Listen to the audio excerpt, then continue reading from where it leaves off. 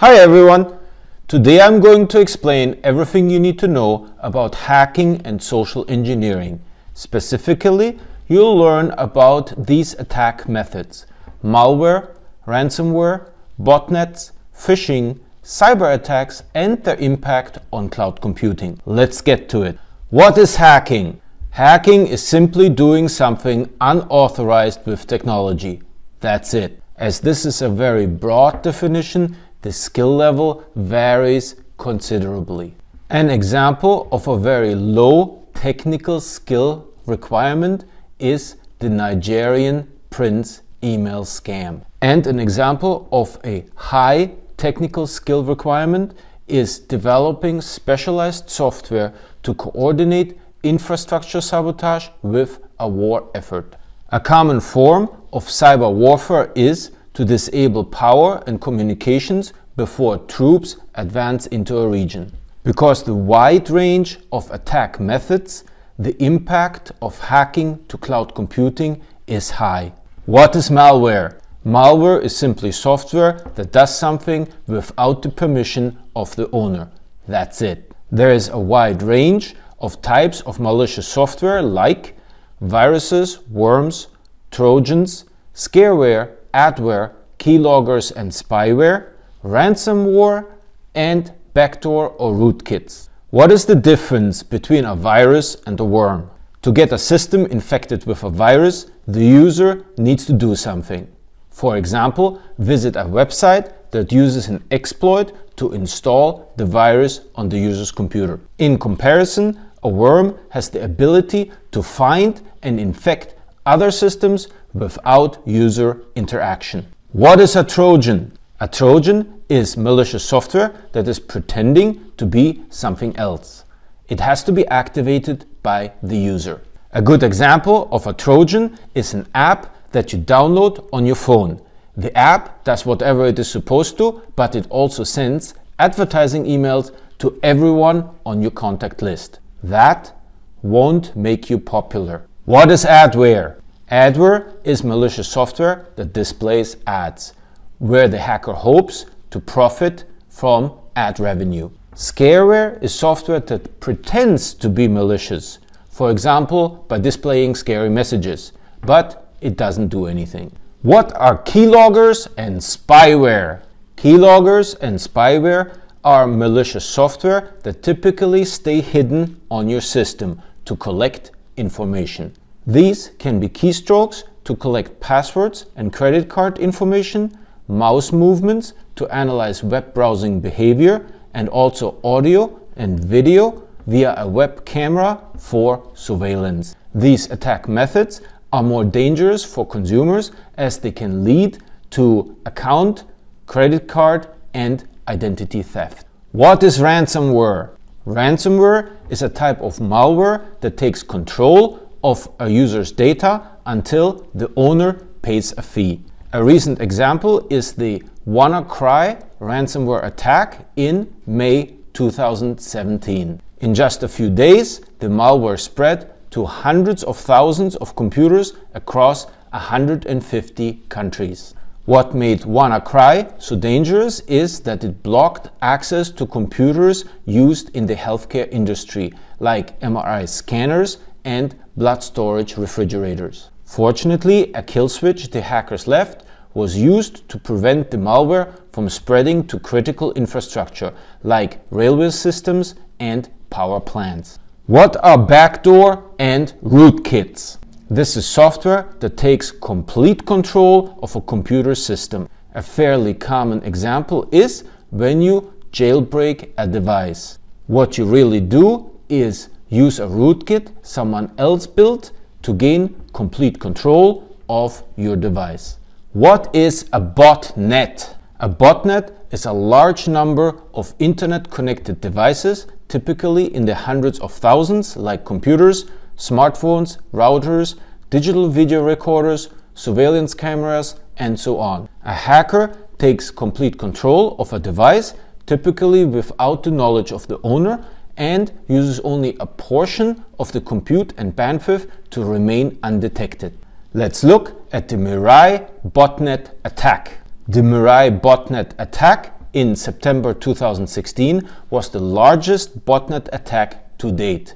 It was interesting because it used Internet of Things devices, it posed an existential threat to the internet, it targeted a journalist as a form of censorship, and it only cost about $200,000 a day to shield from it. Eventually, a 4-man FBI team in Anchorage found the culprits, 3 college students in their early 20s. Their original intent was to use the botnet to gain market share for a computer game and to profit from ad fraud. While the people responsible were arrested and pled guilty, there is no mechanism to clean up the botnet. The devices are owned by millions of people around the globe, unaware that the device is being misused. We would need warrants and police officers serving them in over 160 countries.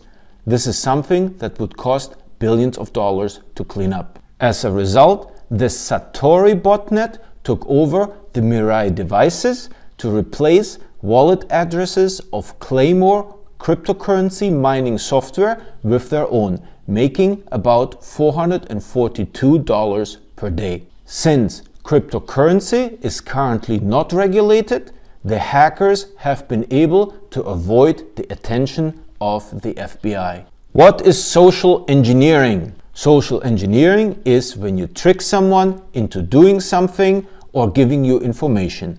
That's it. Social engineering also has a wide range of attack methods. For example, pretexting, phishing, baiting, waterholing, and also tailgating, theft, and simple listening. Because social engineering bypasses technical skills by exploiting psychology, it poses a high risk to cloud computing. What is pretexting? Pretexting is simply pretending that something is true, essentially a form of scamming. A simple example is the Nigerian prince email who needs your bank account to transfer his assets and promises you money for your help. What is phishing? Phishing here is spelled with a PH in the beginning. Phishing is when a fraudster pretends to be a legitimate business to obtain private information like credit card info or passwords. An example in 2003 was when users received an email to update the credit card information on eBay. The fraudster sent this email to hundreds of thousands of users, hoping that a small percentage would provide their credit card information on a fake website that pretended to be eBay. Spear phishing is a highly customized version of phishing, where the fraudster uses some of the victim's personal information to increase the chances of success. What is baiting? Baiting uses media such as CDs or USB drives that have malware to gain access to computer systems. For example, a fraudster leaves a CD labeled salaries in an area with shared access, like a cafeteria. This piques the curiosity of the victim, who takes the CD to their workplace in a secured area. The autoplay feature then installs the malware on their work computer. What is a waterhole attack? A waterhole is a trusted third-party website or tool that gets compromised or impersonated to gain access to or information from a secured community. For example, in September 2017, the CC Cleaner software was infected with the Floxif Trojan that allowed remote access to over 2 million Windows computers. Ironically, CC Cleaner is a tool that removes malware. Let's look at tailgating, theft, and listening. Tailgating is when someone follows one of your employees into the building. They might even flash a fake badge to convince your employee to let them in. Unless your building has additional security measures around staircases and elevators, the intruder has unrestricted access. This brings us to theft. Theft can be a serious breach of security. For example, if someone takes a laptop from a desk, they can simply connect the hard drive to any computer and read everything on it, unless your hard drive was encrypted. Also, any printed documents in the cubes are free for the taking. This includes poster-sized architecture diagrams your engineers are especially proud of. Last on the social engineering list is simply listening. Let's take the hypothetical example of your engineers getting a little loud after a few beers at dinner discussing their latest ideas. That would never happen, right? A listener can easily get a good impression of your business plans. This may allow a competitor to pivot and beat you to the market. Not ideal. Let's bring it all together in a coordinated cyber attack. In December 2013, over 40 million credit cards were stolen from Target stores. Hackers gained access to computers of an HVAC vendor via phishing. They then used vendor credentials to infect cash registers with malware they purchased on the black market to collect credit card information.